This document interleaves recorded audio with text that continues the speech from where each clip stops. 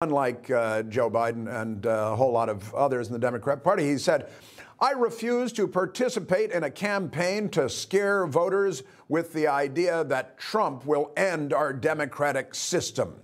Now, that's some pretty straightforward stuff from a Democrat congressman from Maine. And the Democrats are saying Trump is elected. It's the end of democracy itself, and therefore he must be defeated. And this Democrat congressman is calling hooey on that. Because they can't run on anything else but fear, right? If you look at the record speaks for itself, from Afghanistan to Gaza to Ukraine, to a 20% increase in prices, to border crossings up, quadrupling from when he took office to December of this past year. So they have to rely on fear. And the reality is that I don't like Joe Biden, and I certainly do not love what the progressive legal movement has done both against Trump, that's a political prosecution, but more from not prosecuting violent crime in all of our cities, including this one. But democracy isn't over, right? We have a very effective system for a reason. Again, we have to point out a big reason why this is happening is because internal Democratic polling got leaked, and Maine is now a draw. The state of Maine is now a draw between Donald Trump and Joe Biden. And he's reading the tea leaves. The writing is on the wall. He's right. It's done. Amazing. So, Jason, Congressman Golden's going to have to be thrown out of the party and punished, right?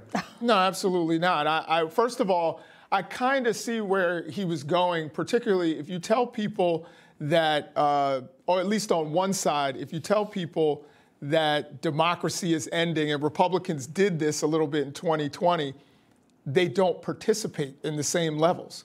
So now him saying Donald Trump's definitely going to be president, I think is irresponsible 4 months out from an election. We have plenty of time, and there are all kinds of swings that can happen and all kinds of things that can happen. But I would definitely say that, he's allowed to say these things, and he's saying, look, I'm going to have to work with whomever, and democracy will change as we know it. Doesn't mean it's going to be completely over. It changes every day. Just to watch the Just news. like the weather. Since you mentioned it, he went on, he continued in his piece in the Bangor Daily News. He said, in 2025, I believe Trump is going to be in the White House. Maine's representatives, he said, will need to work with him when it benefits Mainers, hold him accountable when it does not, and work independently across the aisle no matter what. What kind of madness is this? Wow. From a Well, Democrat? Jared Golden is not going to be invited to speak at the DNC convention. That much we know. But, and I actually do agree with Jason. I think it's got to. Republicans have to be very careful that they don't just say, oh, Trump's got it in the bag. I know, Matt, you and I disagree on this thing. Because the Republicans need to make sure they have the infrastructure in place. I do think it's bold that Congressman Golden came out. But he was obviously one of those congressional districts where, a Republican was there, and he won. So it's a vulnerable district. So he's trying to play his card. He's like a poker player. Trying to sound sane and rational. Yeah, Trump won this district in 2016. So the fact that Maine is a draw, these states are coming online, and Maine's one of them. That's right. I was saying on my radio show today that I think the Republicans should come out with a strategy where they say if Joe Biden is elected, all life on Earth will end.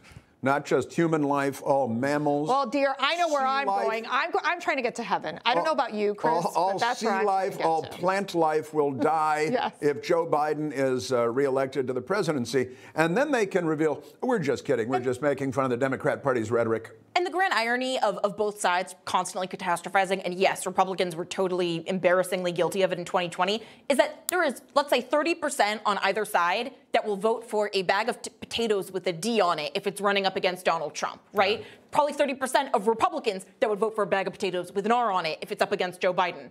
But then there is a vast center of the country that is just over that, catastrophizing, and they want to vote on records. And this is a record election. Well, they want to. I think they want to vote more so on their the kitchen table issues. Yes. Like, I don't have money in my pocket. This is a problem. There's crime in my community. Average weekly wages are down 5% I don't think it's since very Joe Biden large. took office. I think there's a small sliver that is persuadable, and then you have to go out and fight for them. I don't think it's as large as you probably think. This election will be down to 10,000, 15,000 votes in some of these swing states. That's the small sliver.